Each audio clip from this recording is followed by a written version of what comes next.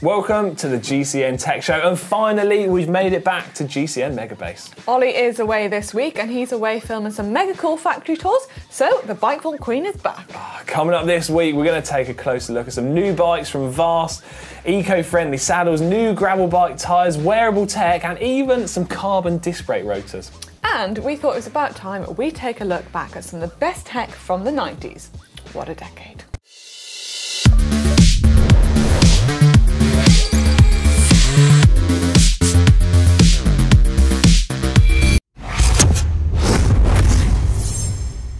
First up, let's take a look at last week's poll. So this isn't specifically from the show last week, although I just created the poll because I wanted to hear people's thoughts on it, yeah. So I asked, do you think electric bikes and vehicles are a good replacement for the internal combustion engine?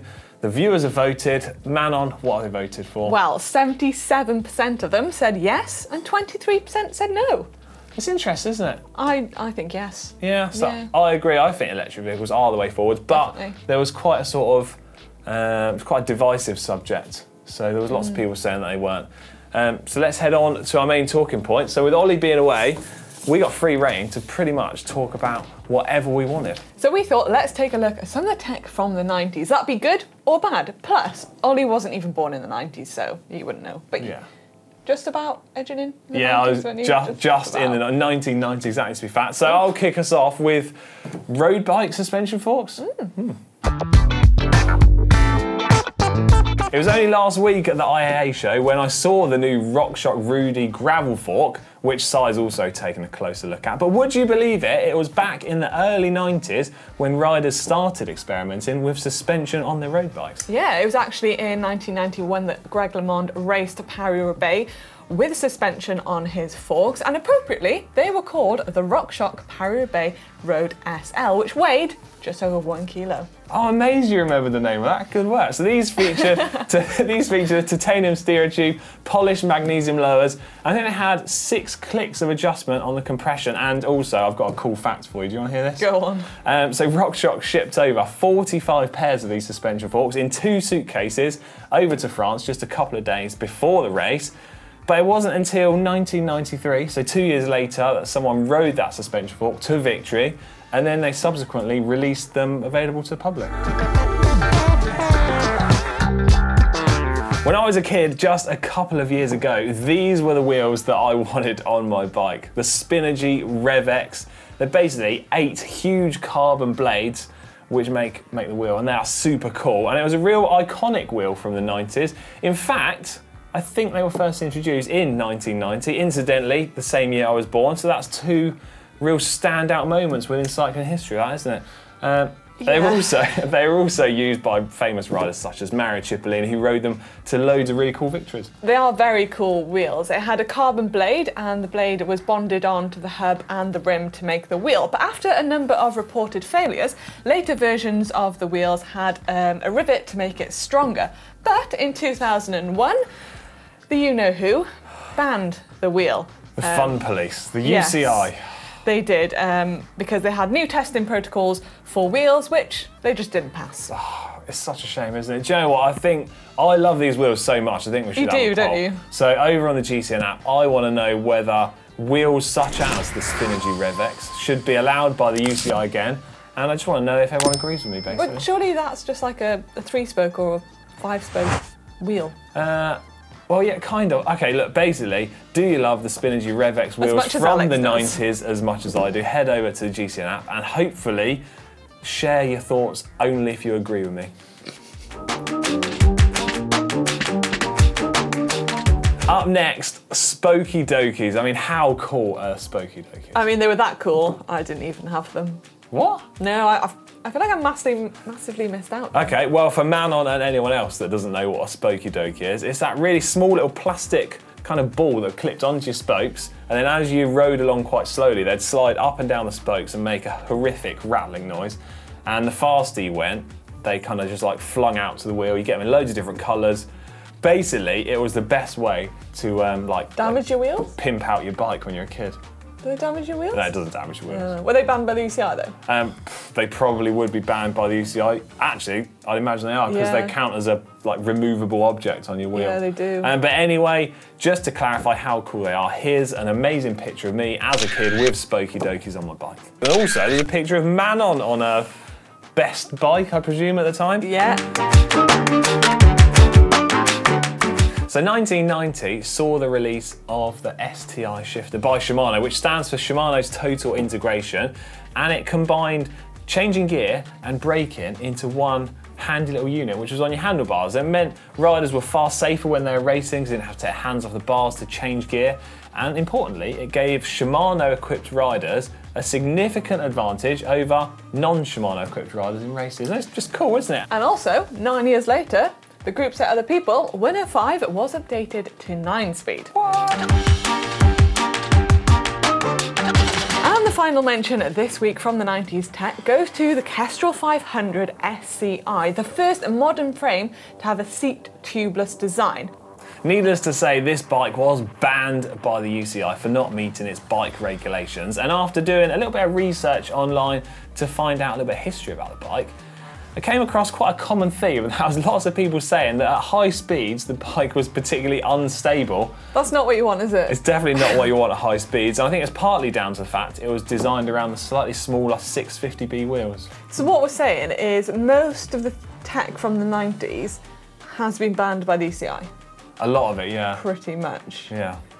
Anyway, so those are some of the bits of tech that me and Alex have picked out from the 90s. A far from comprehensive list, but it's been fun. Yeah. But if you're sitting there shouting at us, saying that we've missed a crucial bit of tech out, chill out. Don't shout, calm down. Just leave it in the comment section below. Let us know what it is. Yeah, I'm intrigued to see what people pick out. Yeah, there's probably lots of things. Probably better stuff than us. It's now time for hot and spicy tech. Starting off this week, Cell Italia have released a brand new saddle. It's called the Model X Green Comfort Plus, and it's produced using similar innovative process to the Model X Green Superflow, which is a saddle that I took a closer look at earlier this year. It is produced using a fully automated process, uses no glue, and it is constructed and produced entirely in Italy to help reduce the shipping CO2. It's also made with 100% sustainable material, and the Comfort Plus also has more of the total gel cover to help with comfort, so focusing on riders who aren't looking to race. Yeah, it weighs in at 415 grams. It's got FEC alloy rails, and a neat little sort of additional feature which I spotted is that total gel cover has a special antibacterial coating. Ooh, that's quite clever. That is pretty cool, isn't it? Yeah. Up next, we've got a new bike from VAAST, and it's called the E1, and they describe it as an advanced multi-purpose adventure urban e-bike. That is a mouthful. Yeah, well, it might sound very complicated, but in essence, it's a very versatile e-bike. There is a load going on with this bike. So instead of you guys searching through the list, we thought we'd share some of the best bits about this bike with you. Starting with the Bosch Performance CX line motor and a 500 watt-hour battery, which is hidden inside the seat tube. Speaking of which, the saddle height, which I've spotted, is really cool how you adjust it, so you don't need to use any tools whatsoever. There's just a sort of spring-loaded clip, press it in with one hand, adjust that, and it's got corresponding little notches, which it all slots into. Super easy. They also have the Nail React, which is a suspension system, and it uses air shocks, so you can finely tune your ride depending on what terrain or suspension you want, which is great if you're doing that big food shop. So this bike has a huge load capacity, like say if you're doing your big shot maybe, and it's the first bike to suspend the rider, the drive system, and the cargo using that nailed React suspension system, which is great for riding over rough terrain and make sure you've got a really smooth, comfortable ride. It does look pretty cool. There's 3 bike options to choose from here. Each has got a different drivetrain system. 2 of them use a belt drive, so we've got that Gates carbon drive system, and then internal rear hub gears, so we've got the Enviolo system and also the Rolf internal geared hub. And then the 3rd option is your sort of traditional chain and cassette drivetrain system, and that uses 12-speed gears with Shimano XT and SLX. The bike is available from October, and it also has a kickstand. Boom. Love it. Next up, Whoop have released the new Whoop 4.0, and it's said to be the most advanced wearable technology out there. It basically syncs all the data from the wristband onto your phone for clear data and metrics. Now, some of the differences over the old previous model are the fact that it now includes a SpO2 sensor, which is a blood oxygen monitoring sensor. The unit itself is now 33% smaller. It still has a 5-day battery life. But what's quite interesting is the small charging and battery pack that allows you to charge the strap up when you're out and about on the go is now waterproof, so you can wear it in the shower, for example, or if you're swimming. It also includes a skin temperature sensor. And get this right, one of the big changes across the Whoop range, including the Whoop 4.0, is that it's now a different piece of wearable tech. So you can put it in lots of different positions on the body rather than just being stuck having it on your wrist. So it includes a range of clothing. We've got things like leggings, t-shirts, and there's also the Whoop Intimate range, which includes a sports bra for women and some boxer shorts for men, where you can position the sensor inside the garment itself, sort of where your sort of heart rate monitor would normally sit. Next up, some new tyres from American Classic Tyres. Now, these are called the Aggregate, and they come in a 700C and a 40 and 50mm width. So these have got quite a closely spaced together tread pattern, maybe ideally suited for drier conditions and dusty terrains. But something that caught my eye when reading up about these tyres is that they do something called the Road Hazard Protection Scheme, I think it's called. Basically, if you're out riding and you cut and damage your tyre so it's not suitable to be used anymore, they'll give you a new one at half price. That's quite good, actually. That's pretty cool. Yeah, I read that. Hey Manon, do you like having super cool carbon fibre parts on your bike? Yeah, obvs, who doesn't? Well, what do you make of these carbon disc brake rotors from Carbon Tie?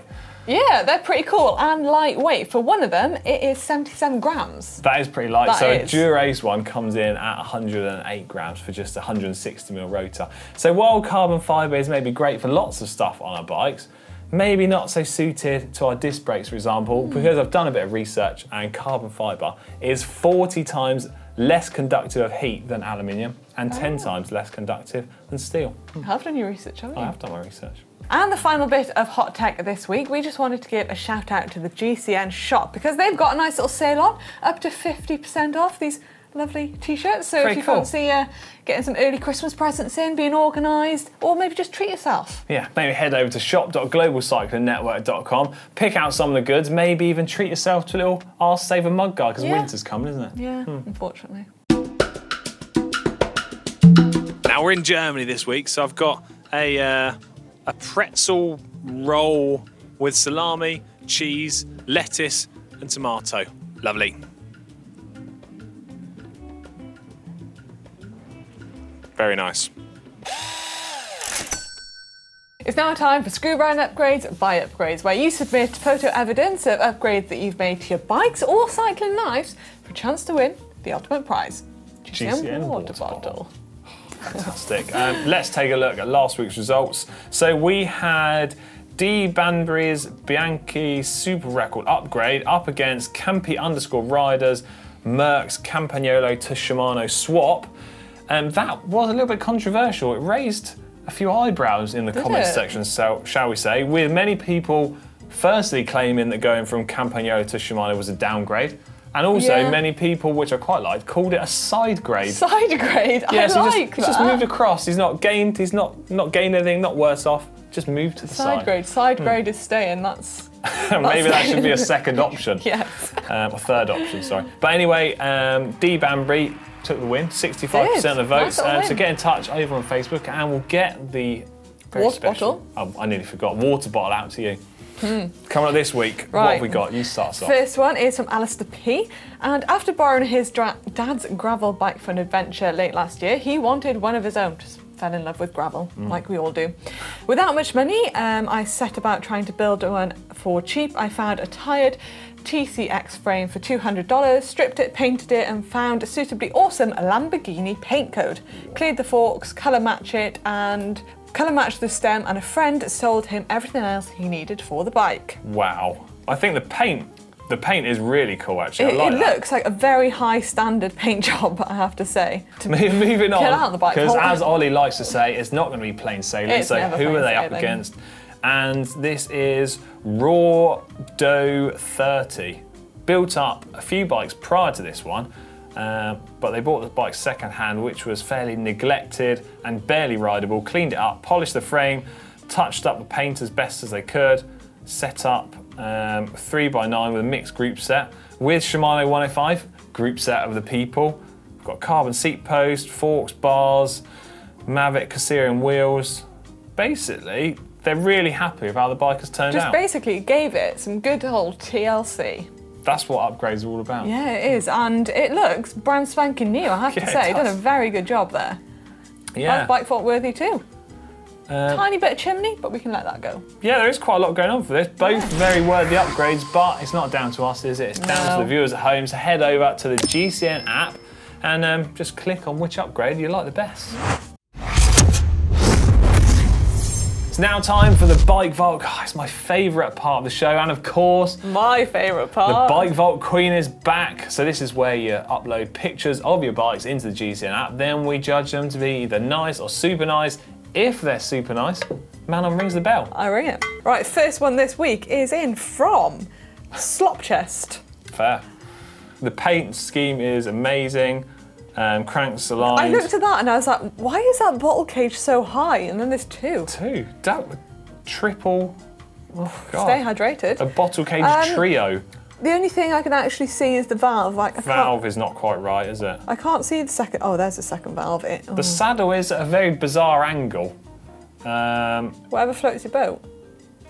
Yeah, okay, but I think I'll go with super nice on this. I like it. Yeah, very nice. Oh, you're a bit rusty on the bell there. You haven't done it for a few weeks. It's been a while. Right, next up, Turd J. Brott 73. God, I'm really not good at the names when Ollie's not here to help me out. With what bike have they got? Colnago C64 from 2018. What's this in the background? Can we not? Oh, do you know what that is? That's one of those massive ski jumps. Oh, like Eddie the Eagle. No, you can't reference the ski jump to Eddie the Eagle. That's the ski jump that Primoz Roglic would have done before he was a famous cyclist. Oh. Yeah, that's what he did before in his previous life. Anyway, we need to judge the bike. Right bike. Unfortunately, it's very precariously lent against a rock. That gives me a little bit of anxiety. Ready to scratch the hell out of the frame. I don't like that. The cranks aren't aligned. The tan sidewall tyre on the back is very dirty. It is very dirty, actually. The front one's all right. The bike is a lovely bike. Unfortunately, I just think it's not very well presented. Nice. It's just a nice. Could be better. Next up. A Jamis Zenith? Yeah. Interesting. I mean, first impressions are quite good. I like the colours, although I'm a big fan of that sort of fluoro. You do like fluoro, don't you? Yeah. I love the fact that everyone else hates that I like it as well. Yeah. We have got a gold chain. Do you think the gold chain and the fluoro is a little bit of a clash? Nope, absolutely not. I think it's a bit of a clash. The got a tiny chimney, but I can let that go. Yeah. The light's on, but that's okay. It's quite minimalistic. Everything's lined up. Aligned. Yeah, Pirelli logos, the zip. I think it's going to have to be a super nice. I think it's a super nice too. Go on, ring the bell. Just because it's fluoro, but. Next up, Harmonious. We're really struggling with the names today, aren't we? I don't know, I can't pronounce anyone's name. I do apologise if anyone's offended. Ooh, Canyon Air Road from 2019 with a selection of sheep in the background. Hey, this is real similar to the one you have. I thought you could say the sheep then. No. Unless you don't own any sheep, do you? I come from a sheep farm, I do. Oh, okay. Yeah. It is very similar. I've got rim brake though. Oh yeah. Save the rim brakes. Valves are, I can't see the front valve. It's not aligned. It's in the correct gear. The cranks are aligned. We've got the saddlebag on, the bottles on. Again, I'm not sure about the whole leaning on rock situation. Yeah, why is everyone leaning their bikes? Well, I guess there's not much to lean on there, is there? Yeah, but head over to shop.global cycling network and you can just get yourself a shadow stand and it will help your bike vault submissions no end. Yeah, unfortunately for me, this one is going to be a nice, I'm slightly outraged on how many rocks we've got. Yeah, I guess I'll go nice too. Okay, right, next in is another incredibly difficult username. I'll say it as best as I can. 5FQ2MBDJ7F, all in lowercase. I mean, it's a nice from me. Dogma F12. Far too far away to be able to see anything. Oh my goodness me. It's facing the wrong way. You're clearly on a bit of a bike packing adventure, which is fine, but there is a lot going on. Our saver, nice. A Lots lot of of lights. bags and equipment go on there. At least just turn it the other way so we can see the Yeah, drivetrain. unfortunately, there's a lot going on with this picture, and that isn't in a good sense. Yep. So it's a nice from both of us. Oh, What have we got here? Who's it from? it is from Nostromo. Stromo. Jaunty angle. Ollie would go absolutely nuts at this jaunty That angle. wall is the perfect wall to have a nice bike for picture. Like, you could have just done a straight on. Yeah. Yeah, nice. I can't see anything about the rear wheel. It's just going to be a nice. Yeah. That was unfortunately the last bike vault in the bike vault for this week, which means we're going to have to end the show. Quite sad. disappointing, really. Yeah. Hope you've enjoyed the show. If you have, please let us know in the comments section down below. And remember, let us know about the 90s tech if you've got anything that you felt like we missed off of our list. What was your favourite bit of 90s tech? I guess we'll see you next week. Yeah, Might not see see ya. you next week. No, Nana. Ollie might be back from his adventures, so see you next time. See ya.